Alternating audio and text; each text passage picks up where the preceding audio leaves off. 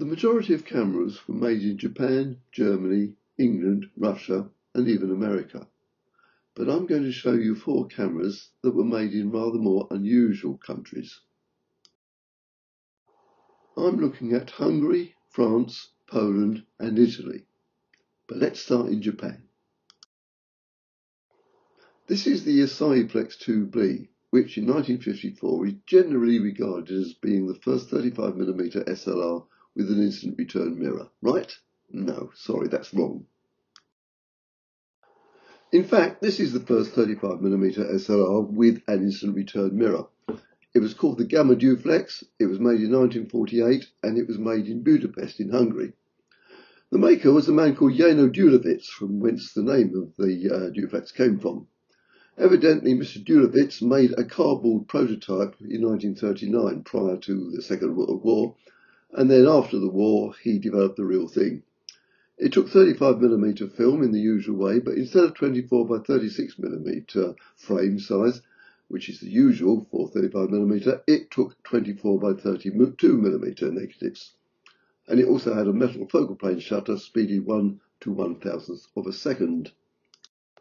The standard lens for the Duflex was a 5cm f3.5 Gamma, which was removable on a bayonet mount. It was, of course, a reflex camera, but instead of a pentaprism, which many reflex cameras use, it used 4 mirrors. In this way, it produced an image in the viewfinder which was the right way up and the right way round. If we look at the back of the Duflex, we see it has 2 viewfinder windows. One is for the reflex viewing, and the other is a simple direct vision viewfinder. That second one had bright line frames marked for 35mm, 50mm, and 90mm lenses, even though there is no evidence to suggest that anything other than the standard 50mm lens was ever made.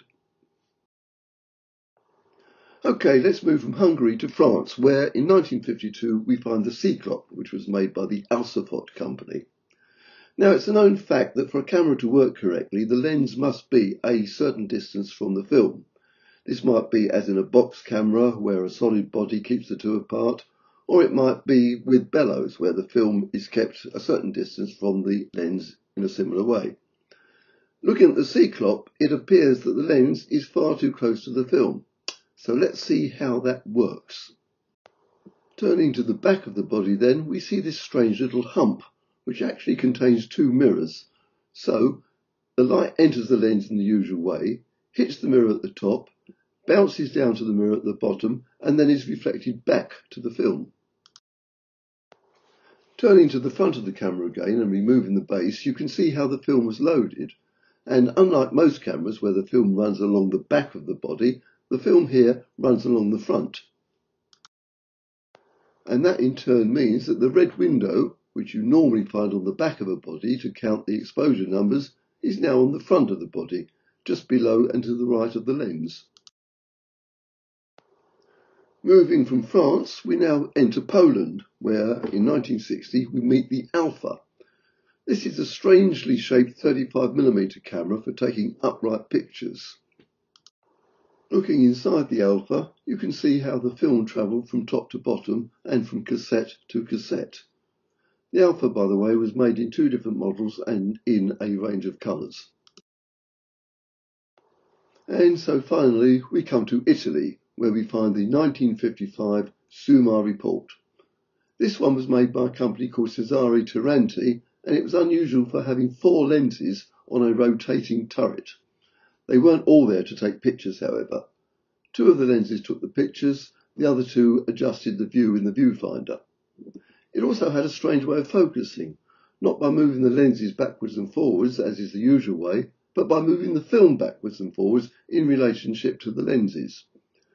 The camera took 6 by 9cm negatives on roll film, film packs or plates. It was originally made as a press camera, but it failed to sell, and therefore today it is very rare indeed. And so there we are. The Duflex from Hungary, the Alfa from Poland, the Cyclope from France, and the Summa Report from Italy. 4 unusual cameras from 4 unexpected countries.